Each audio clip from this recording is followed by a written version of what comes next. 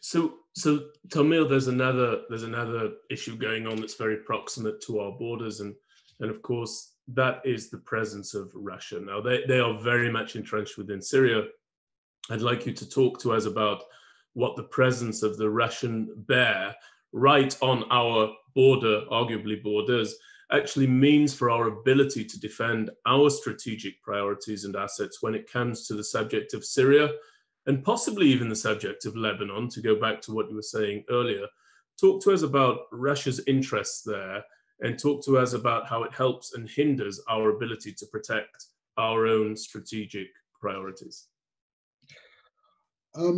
Well, I think that the outcome of US actions or decisions letting the Russians to deploy in Syria took place already, I believe 8 years ago. Okay. I think it was a mistake. I think it was a big mistake. And the Russians took the advantage. And the moment they are in, you can't kick them out unless they wish to do so. So I believe that as for the time being, at least, we're going to see the Russian in Syria. They need, from their, let's say, strategic point of view, they need the warm seaports in the Mediterranean, the Syrian one, and they have it. They have their own bases there.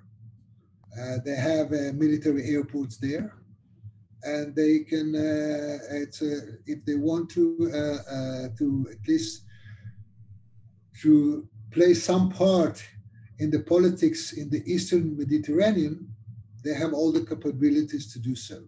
So they are there. And we can't do nothing about it. Am I happy? The answer is no. But we can do nothing. We cannot kick them out, all right? It's not we don't have the capabilities to do it.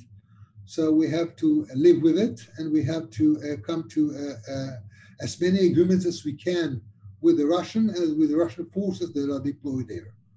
Okay, the last thing that we need is a confrontation with Russian forces over Syria. So now we are more or less managing it.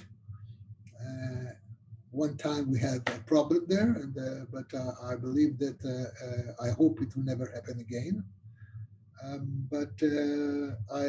I hope that the United States will rethink about its foreign policy in the Middle East. The last administration declaration that the Middle East doesn't interest them. So I hope that we'll see more interest in the Middle East, and that might change the balance of power there on the long run.